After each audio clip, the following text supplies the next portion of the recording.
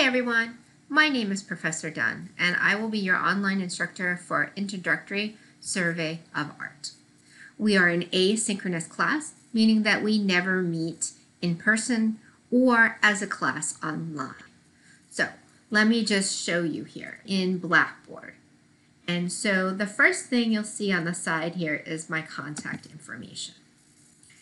So if you would like to email me, here is my email address. I will hold office hours Tuesday from 11:30 to 1:30.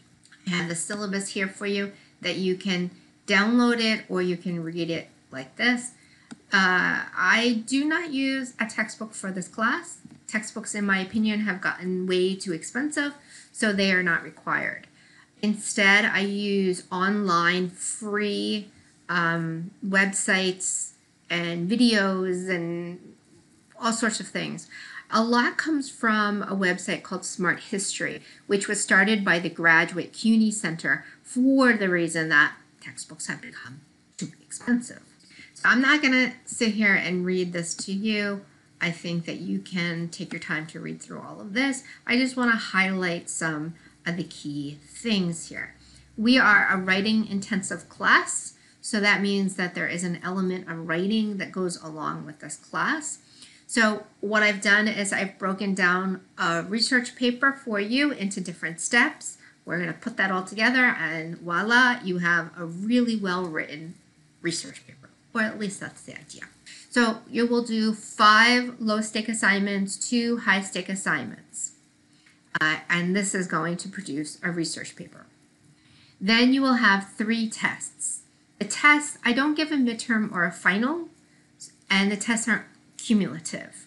So instead, I have taken the information for the semester and I've chunked it into 3 sections, and at the end of each section, you're tested on that.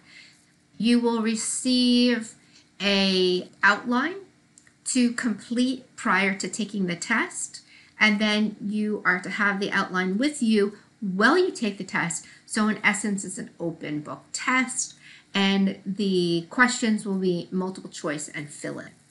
Then we have weekly homework assignments. The weekly reading assignments and quizzes work like this.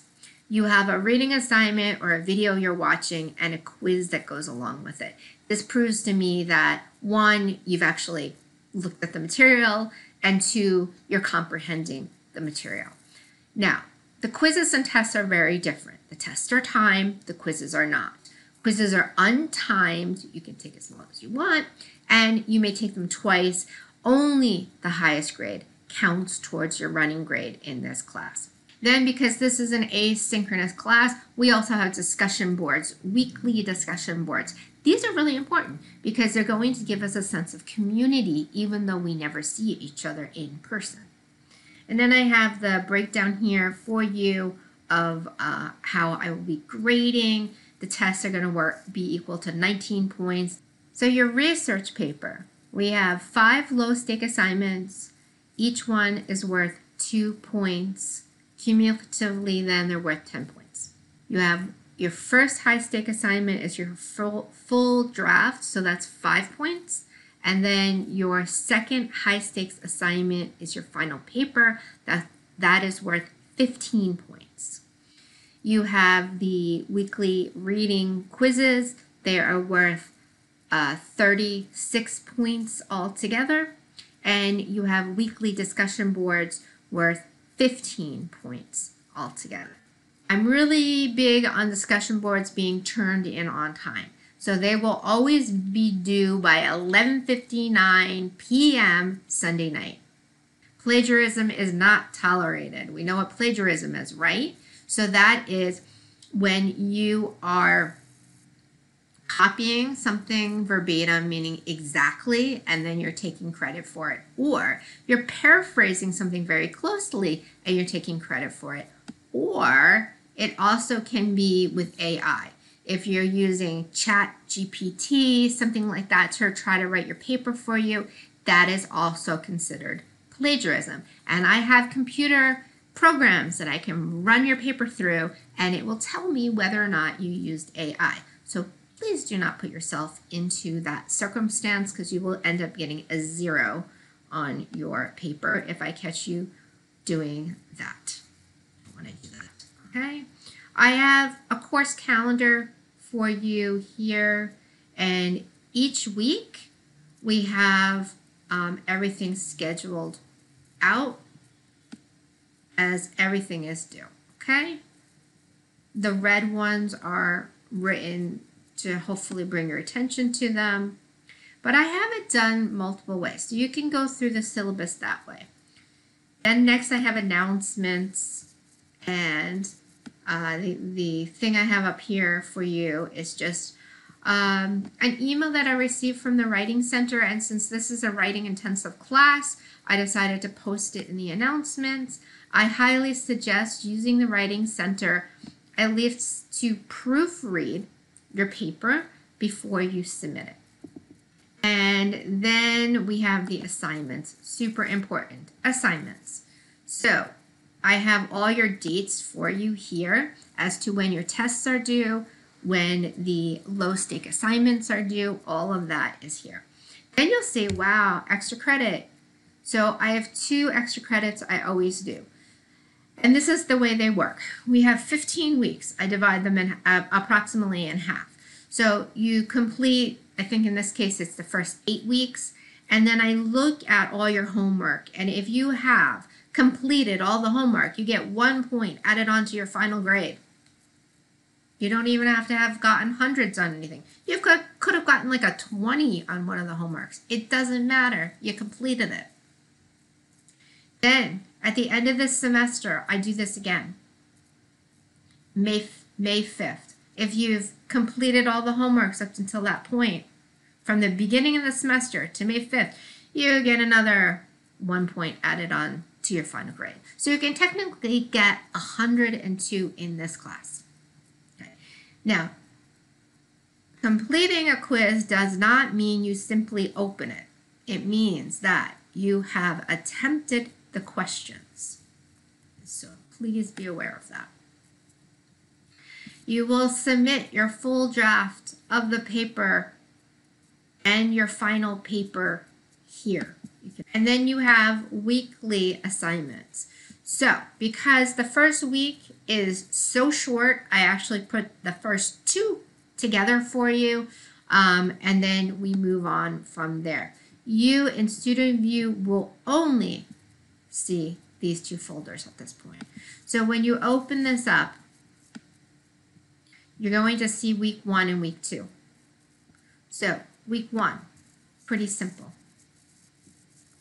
Going to watch the following video, or videos, I should say. There are 2 videos here for you.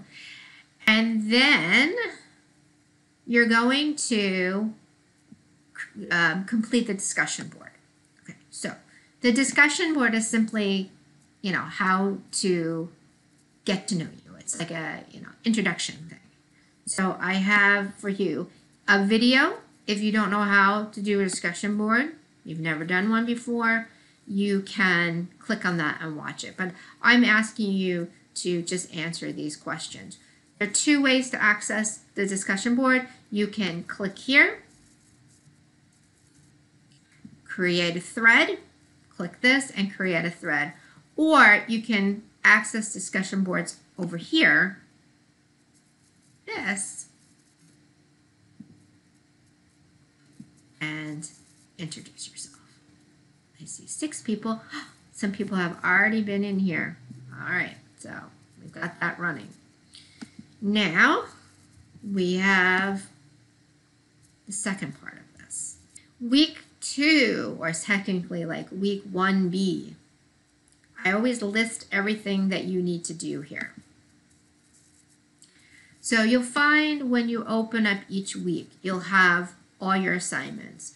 So here are your notes. And the reason why I have it open for you now is, yeah, sometimes the notes are a little on the long side, but remember this is instead of a 3-hour class, right? So we have, you can go through these, and I have embedded in them videos. See, there's one of me talking, and I have various videos, and I have reading notes for you. Okay, so you go all the way to the bottom here, and then here will be your second discussion board, where after you've gone through the notes, I'm asking you these questions, and I'm hoping that you can tell me some differences between the Paleolithic and the Neolithic. Make sure that each of your posts, all of your posts, your responses, everything, they should be 50 words or more. We don't have posts that are like, hey, great job. You won't get credit for that. Next, we have the reading and the quizzes. So you will open this link here and take a quiz.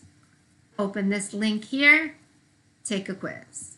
Open this link here, take a quiz. They're very, very short, okay? So you have until Sunday, February 4th to finish those up. They're multiple choice, again, untimed, and you may take them 2 times. Only the highest grade will count toward your overall grade in the class. And then the last will be your low stakes assignment, which is super easy. You're going to pick who you want to research for your research paper. So I have provided you with lots of links to look through. Your person needs to have created his or her artwork before 1850. No Picasso, no Van Gogh, no Andy Warhol. I'm hoping you actually pick somebody that you really don't know. So you can click on these. These are going to give you many, many, many people. Then you're going to email me your choices. Choice 1, choice 2.